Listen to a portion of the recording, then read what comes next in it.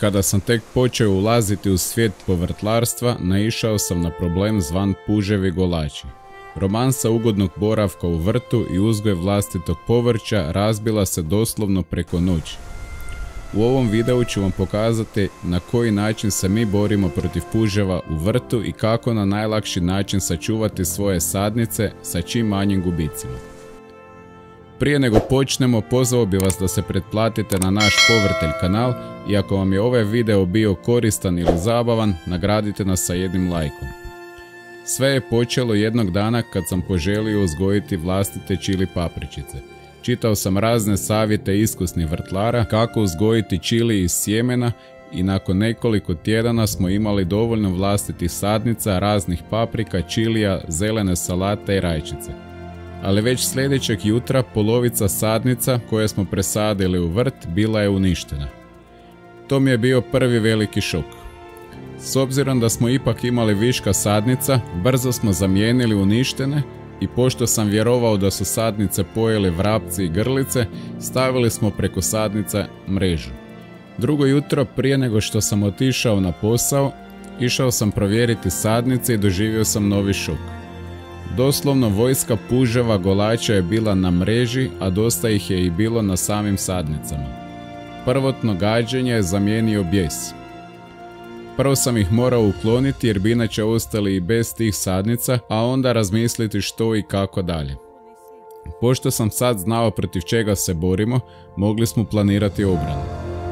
Prvi veliki plan je bio izrada plastenika i unutra napraviti visoke gredice, tako da bih mogao više manje kontrolirati situaciju.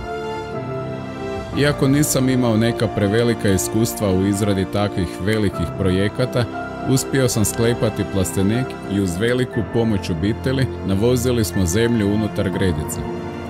Uglavnom, ako želite priču o plasteniku, napišite mi u komentaru pa ću napraviti samostalni video o beta verziji plastenika. Sam plastenik nije riješio problem sa puževima. Još je bilo dobro kad su stranice bile spuštene, ali kako je vrijeme bilo sve toplije, tako smo ostavljali i stranice dignute preko noći. Tu smo onda primijenili tehniku koju prikazujem u ovom videu.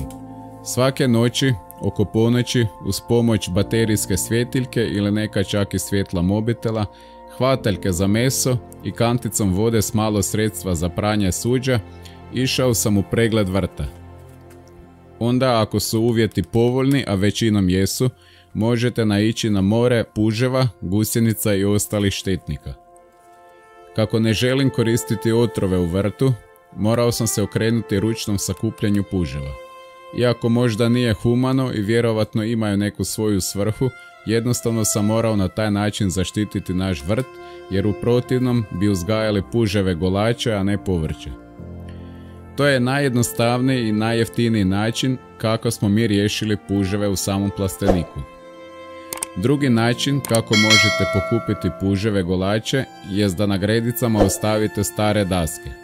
S obzirom da će daska zadržavati vlagu, puževi će se preko dana sakriti ispod daske gdje će na miru čekati noć i onda obilaziti lokalnu ponudu. Treći način je uz prvi koji mi sad koristimo, a to ću i pokazati u jednom od videa koji će biti vezani za plastenik. Koristimo indijske patkice koje odrade svoj posao na obostrano zadovoljstvo. Trenutno ove godine nemamo neku štetu od puževa, tako da vjerovatno patke odlično brane naš vrt. Da bi smanjili šanse da vam puževi napadaju vrt, probajte zalijevati gredice ujutro. Kada osjete vlagu po noći, onda oni dođu, a po danu ih nema. To je isto jedna djelotvorna tehnika u borbi protiv puževa koju smo naučili s vremenom. Na kraju, ako sam vam pomogao sa kojim savjetom, ostavite jedan like kako bi drugi u dnevoli došli do ovog videa. Hvala vam na vašoj potpori i vidimo se u nekom novom videu. Lijep pozdrav!